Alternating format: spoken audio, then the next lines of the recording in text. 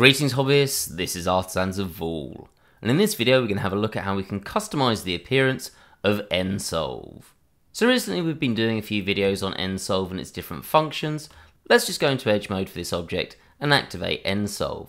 And you can see how I like my nSolve setup, and this might look quite different to yours. I've got a larger range of tools showing in some ways, but I've also selected some tools that I don't want to be visible.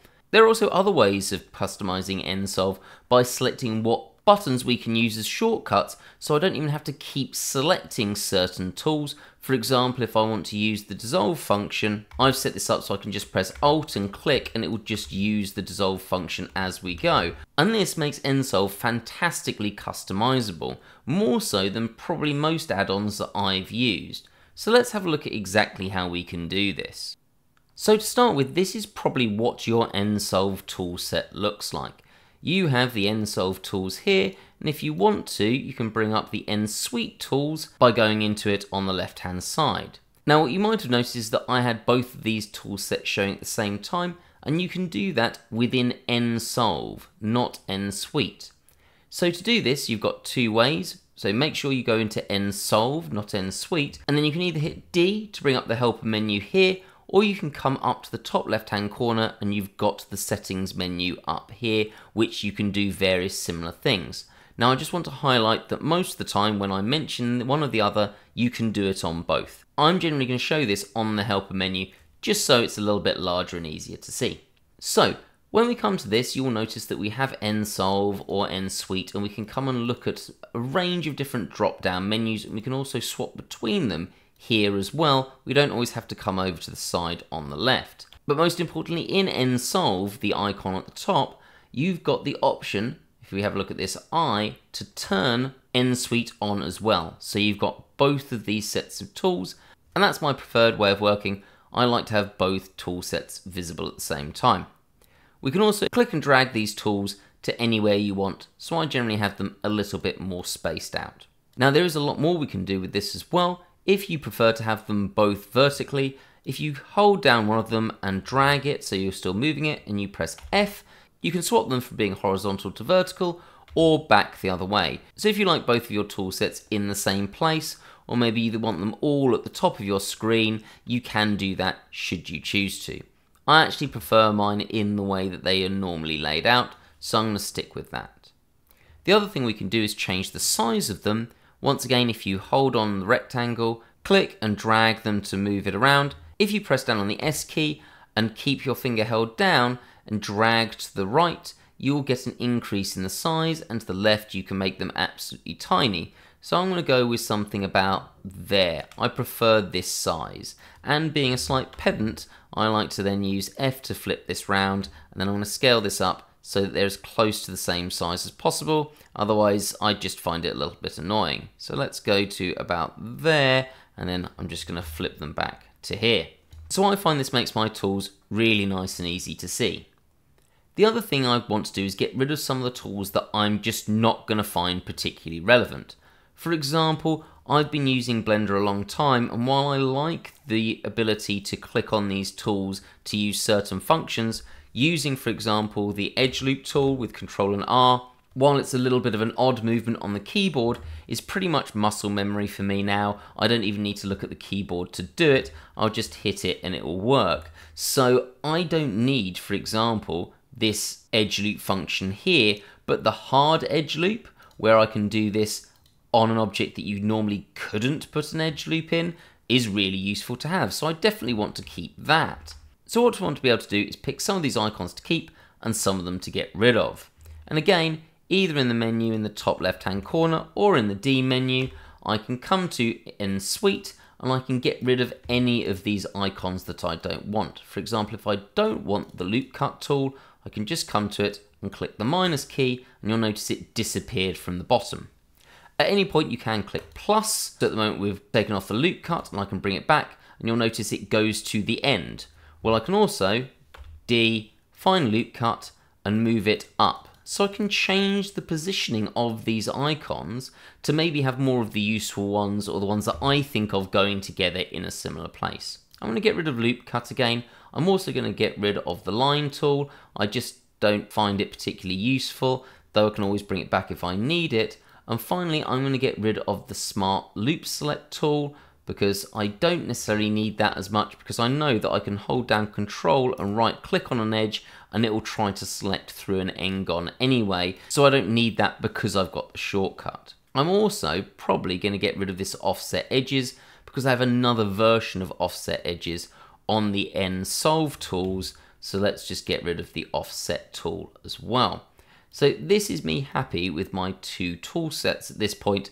I don't need to remove any of the other ones. I'm perfectly happy with this set for nSuite. Now I also have a line tool on the nSolve set, so I'm going to come here and do exactly the same thing for nSolve, but you'll notice here in a slightly different thing, because we've got to set all of our buttons, we'll talk to that later, I have to come to options, and actually here you can select both of them at the same time as long as they're both visible. So let's come here and get rid of the line tool. So you could have also done this from here if you wanted to, because they're showing up in nSolve. So that's me having customized my icons, and me being me, knowing that this has got 8 icons on both tool sets is pleasing for some reason. There we go, that's just how my brain works. So that's that set up the way that I want them to be. So that's how to control your tools. The other thing that we can set up is we can set up shortcuts for us to use tools in a way without having to come to the nSolve buttons here and selecting, let's say, collapse. I want to be able to do this for as many as possible just from the keyboard. So for example, I've got it set up that I can just press Shift and merge some vertices together. Let's go into vertex mode. So I can just shift and drag and move them around. And that is controlled again in 2 places. If I press D in my nSolve helper, I can set all of those buttons here. So at the moment you can see that left mouse button is set as select, Shift is set as merge, Control is set as collapse, and Alt is set as dissolve. And I can change these 2 different options, and importantly I can click where I want these to have different sub-menus or sub-tools enabled. For example, merge, I have multi-merge enabled all the time. So if I have multiple vertices selected, I can press Shift and drag them and move them both in one go, or I can just have one and Shift to merge that one. So I like to have that always selected. I don't, for the merge tool, need to have merge at center, because I know that if I click with, in this instance, Shift and drag to here, if I press Alt, it will go to the middle. So I haven't, let's bring up the D menu, got multi-merge set to center merge. So we can set this up in the D menu. The other place we can set this up is in this top bar. So again, anything that I click here, it will be set to the Shift button, the Control button, or the Alt button. So I could, for example, instead of having dissolve, have slide if I preferred that. I'm going to put that back to dissolve. So this makes it very, very easy to be able to select various different tools really quickly without having to come down. We can use our keys and we can get used to these very quickly to be able to do the different functions. So this is all very useful, but what if you want to have it set up in different ways depending on what tasks you're completing? Maybe I've got this to try and reduce the number of vertices that I've got in something I'm cleaning up, but I might have one where I need to be maybe joining different things together. So I want to have some different sets of tools, and I want to be able to not have to click through each time and change them if I've got maybe 2 sets of tools that I constantly want to use. Well, luckily we've got this button here, which is our personas. And you can see I've created a persona here, which is my standard persona. And I can also select what sub-menus I wanted as part of this persona, and it's saved. Say I wanted to create a new persona, I can just click plus. So we've got a new persona. I'm going to name this as alternative. And there I still want to have my left mouse button select. Maybe instead I want my Shift to be join, and I do want to be able to multi-join, and I want to be able to snap to edges. So let's go with that. Maybe I want to have my Control key set to be knife, and maybe my Alt key I want to have as slide. So you can change this as much as you want, setting up your new persona. And at any point I can either click apply persona so it swaps it, or I just come here and click and apply. Come here, click and apply. So it's really easy to do, and then swap between those different setups that you've got. And you don't have to necessarily come all the way to the bottom, you can just come there as well.